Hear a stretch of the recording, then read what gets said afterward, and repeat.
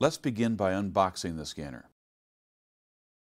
When unboxing the scanner, lay the box on its side as shown,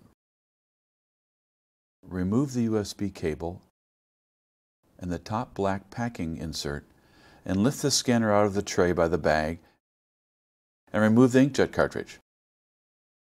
Confirm that all the contents are present.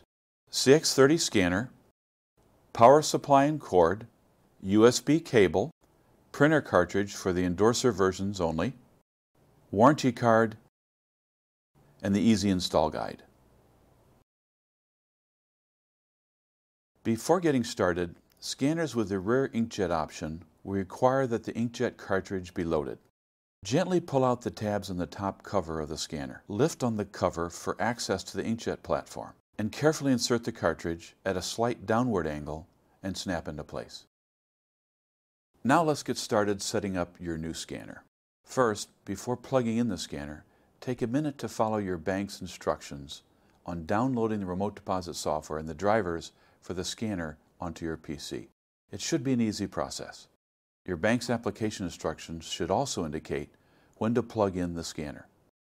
Next, plug in the power cord and the USB cable into the bottom of the scanner and route the cables out through the channels in the direction that will work best for your desk.